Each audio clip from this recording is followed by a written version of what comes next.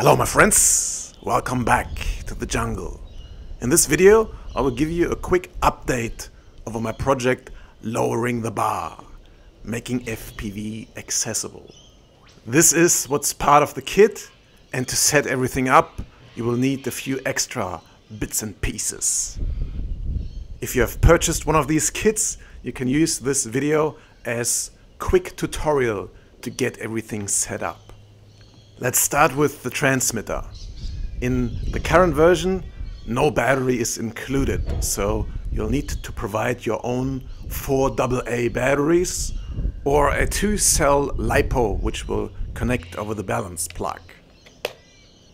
It's possible and really not that hard to configure this radio over the buttons and the screen, but it's a lot quicker if you connect this radio to a computer and drop 2 configuration files onto this.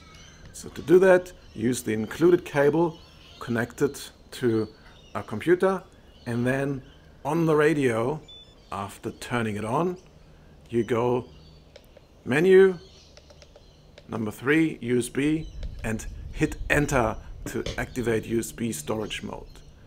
Then on your computer a new storage device will pop up with a bunch of folders in there, and you will drop one tx.ini onto the root folder, and then you will copy one or multiple model files into the model folder.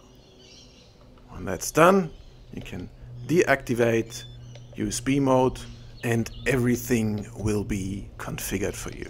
For written instructions and the model and TX files, click the link in the video description. After this initial configuration, you never need to connect this thing to the computer ever again, unless you want to back up or add model files. Next step is to set up the screen receiver. You will need to screw the antennas onto the top and mount it onto a tripod or clamp of your choice. The screen has a standard 1/4" tripod thread at the bottom. If you're powering on this thing for the first time, you should go into the menu and adjust a couple of things. Long press the menu button to get into the menu, and then short press it to select an option. I recommend to go to volume and then press channel plus until volume is at 0, otherwise you hear a lot of static noise when flying FPV. And then you can also change color and contrast in that same menu to your liking. Outside the menu, short pressing the menu button will cycle between the inputs seen up here on the screen. You always want to have this thing set to diversity, so it's using both antennas. To find the right channel, you can then either press the search button or the channel and band buttons to set it manually. Once you've set it all up, you don't have to touch these buttons ever again unless you want to change channels. The only button that I use on a regular basis is the on and off button. Turn it back on and, well, press a little longer, turn it back on, and it will come back with the exact same settings as you've left it. Now, there are lots of different ways to charge single-cell lithium batteries. This charger here is one of the easiest ways I have found.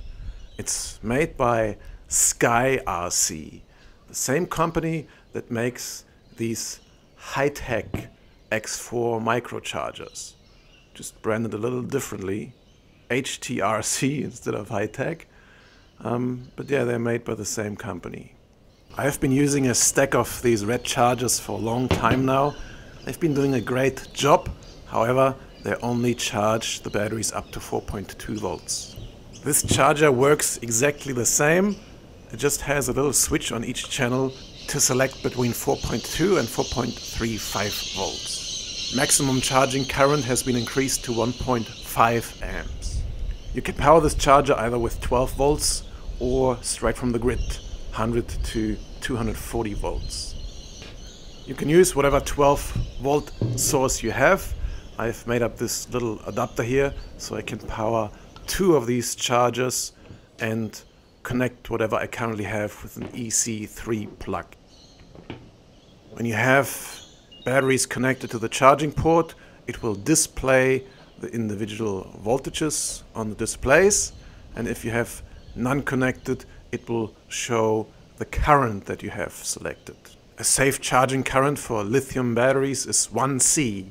So these batteries have 255 milliamp, so I'm setting the charger to around 0.25 amp per channel.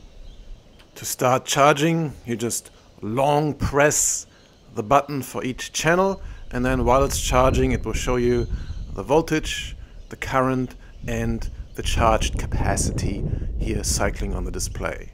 Each of these channels is working completely independently, so you can press all the buttons at the same time and they'll all start charging. LED is red while it's charging, and then it beeps and turns green when the charging process is finished. The charger has error messages for disconnection and for undervoltage and for reverse polarity. I put a link in the video description to a page with detailed written instructions and a list of error messages. When you have your ground station configured and batteries charging, it's time to put together or set up the model. We will have different versions of the kit available, and you will either have to assemble the model yourself or it will be pre-built and pre-configured for you. If you have the unassembled version, you will need to do a little bit of programming on the flight controller. Now that sounds a lot harder than it is. I will show you exactly what you need to do. Connect a micro USB cable, which is not included in the kit, to a computer running Mac OS or Windows. Then download and start the Betaflight configurator. Follow the instructions to install some drivers, then connect the board and go to the CLI. And the first thing you want to do is type version and look at what it gives you. At this point you need to decide if you want to update the firmware or if you want to use a configuration file for that specific firmware. If you want to update, the process is very simple. You just select the version you want to have, you click download, and then you click flash. This will install the latest firmware onto the flight controller, and now you still need to give it some specific settings for this board. You get these settings by clicking the link in the video description, and then you just copy them into the CLI here, type save and hit return. This will save the configuration to the board, and then you can disconnect and move on. If you ever have problems with the connection between your transmitter and the model, you can connect it back to the computer and then use this status information here to start troubleshooting things. Makes it a whole lot easier. The frames and flight controllers are designed in a way that you can still access the USB port once it's all assembled. What you might want to do before you put the canopy on is pressing this button here, so power it on and then press this button to set your video transmitter to the right channel. Now you can change the channel even if the canopy is installed over your transmitter, but that's kind of a chicken and egg problem because you need to be on the right channel to then put it to a different channel. So yeah, just set it up before you put the canopy on and it will be a little easier. For a channel map and further detailed instructions, you can click the link in the video description. So that's it for this video. As usual, if you have any comments or questions, you may ask them down there in the video comments. We also have the first of these kits available in our Australian warehouse, and we will place an order soon to stock them in US and Europe. So if you want to have one of these kits, guess what? Click the link in the video description. See you over there.